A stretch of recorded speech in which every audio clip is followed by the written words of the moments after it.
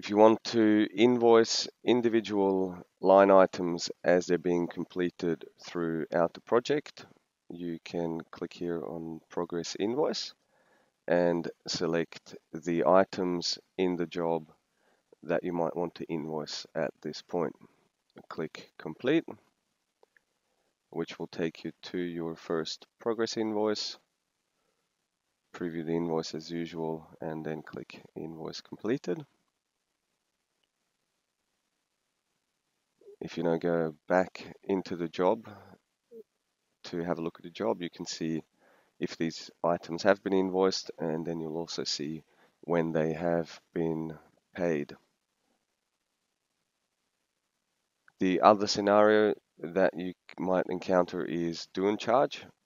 If you have do and charge elements in a job, I would recommend to use job repetitions to invoice them every time you finish a billing cycle, which I'll show you in the next video.